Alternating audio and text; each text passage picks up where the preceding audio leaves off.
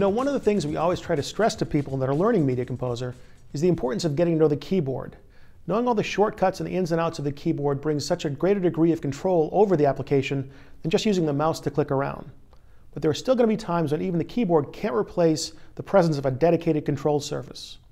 Now in Media Composer 5.5, we're introducing the new Artist series of controllers: Artist Transport, Artist Mix, and Artist Control.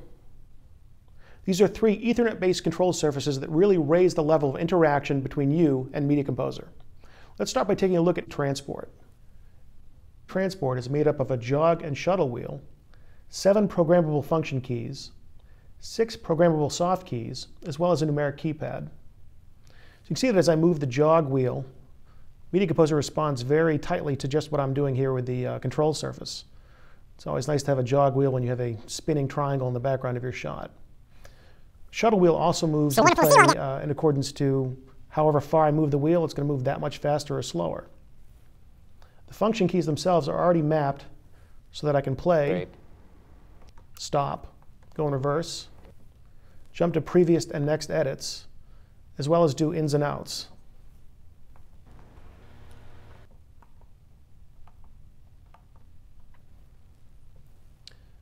The soft keys, as I mentioned, are programmable. The way I program Transport is by bringing up the Yukon control settings. So you can see there's my jog wheel, my shuttle, my 7 function keys, which all can be changed. I'm going to leave those set to the default. Next, I'm going to move to the soft keys themselves. Right now, those are set to different functions from Media Composer. So I have jog, shuttle, splice in, overwrite, go to start, and undo. Again, you can change those however you like, but I'm going to leave those just how they are. Last one would be the numpad. Now this is pretty straightforward in how it works. Primarily I'd use it to jump around via timecode within the clip. So if I want to jump to, say, this frame right here, just enter in the timecode and I'm there. But I can also do a lot more than that. I can use it to map different tools and functions from Media Composer. So I'm going to go back to the Yukon control settings. And in this case, what I want to do is I want to take the 1 key and I want to program the audio tool for that. So the way I'm going to do that is to zoom in a little closer here. And I'm going to add a regular key. In this case, it would be Command 1, which is the shortcut for the audio tool. I'll go in and I'll call this Audio Tool. Save that and step back out. So now when I press the 1 key on the numpad, it's going to bring up the audio tool, which is hiding on me somewhere. There it is. Now it's not just shortcuts that I can do. I can also use basic functionality from Media Composer. So let's go back to Yukon control settings. This time I'm going to take the 2 button. And rather than using a shortcut, I'm going to use the Yukon settings to go to Commands. And you can see all the different menu items you might find in Media Composer: Move, Play, Edit, Trim, and so on, as well as Smart Tools. And I'm going to go to Tools, and there's my audio mixer. Set that. It's already going to drop the name in there for me. I'll save that. And when I step back out, when I press the 2 button, it's going to bring up the audio mixer for me. Now this is really convenient because now what I want to do is I want to move on to Artist Mix. Mix gives you 8 touch-sensitive flying faders for controlling your audio. You can see that it's all very responsive. So as soon as I jump to the timeline, it knows what my audio settings already are for the timeline. You see that it's already got audio 1 through 7 there. I can adjust these. Let me bring up my mixer for you and find a clip. Okay, you can see it on track 2. So I move that up and down. Let's zoom in a little more so you can see that better. Okay, so as I adjust via Artist Mix with the fader on the control surface, it's making those changes to that track. Also have these 8 rotary encoder knobs at the top that are going to allow me to adjust the pan as well. Of course, if I want to reset it, I just press down on the key and it'll reset back to the midpoint. Same thing with adjusting the soloing and muting. So I have all my buttons necessary for soloing a clip or muting a clip, or track, I should say.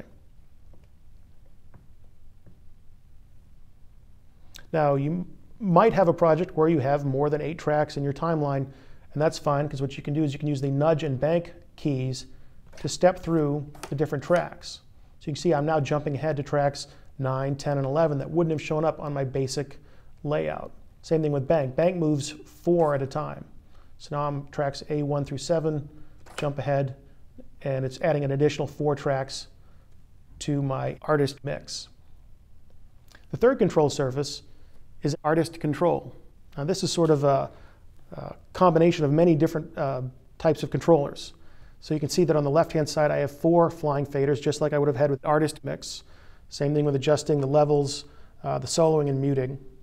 I also have a little mini shuttle wheel here, as well as play transport buttons for controlling the playback of my clips and sequences.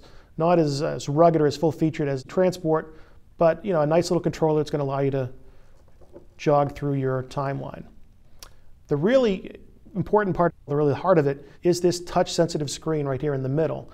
And this offers you the greatest degree of mappability, functionality, whatever you want to call it.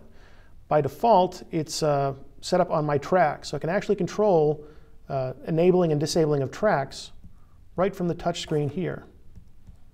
You can see as I change different tracks, they light up or turn off in the timeline. I also have a soft keys button that's going to bring up different pages of functionality that I've added. So I can pretty much take any tool, function that I want from Media Composer and map it in a configuration that makes sense to me right from within Artist Control. Below the LCD monitor, I have 12 different mappable soft keys. Again, we have those rotary encoders on the side for doing more incremental adjustments to certain functions that you might bring up inside Media Composer. Now, the beauty of this being a Ethernet setup is that I can control not just one machine. Matter of fact, if I go over here to Surfaces inside my control settings, you can see the different controllers. You see there's also a tab for workstations. This means that because these are Ethernet based, I can control any workstation on my network. The nice thing about this is that these control surfaces are not just supported by Media Composer, but as well as third-party applications like Final Cut Pro or Logic, or of course Avid's own Pro Tools. So I could have these set up in one room and have different workstations in another room that I'm switching back and forth and controlling those applications.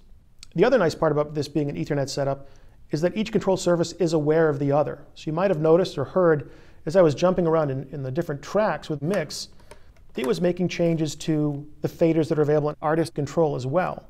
See, these are actually being used in tandem, so I've actually expanded out to having 12 different flying faders to control my audio. So whether you want just one of the single control surfaces, whether it's jog and shuttle via Artist Transport, audio work via Artist Mix, or a hybrid of all the above, and really the ultimate in mapping and controlling your application and controlling Media Composer, the Artist series is a really great way of elevating your degree of interactivity with Media Composer.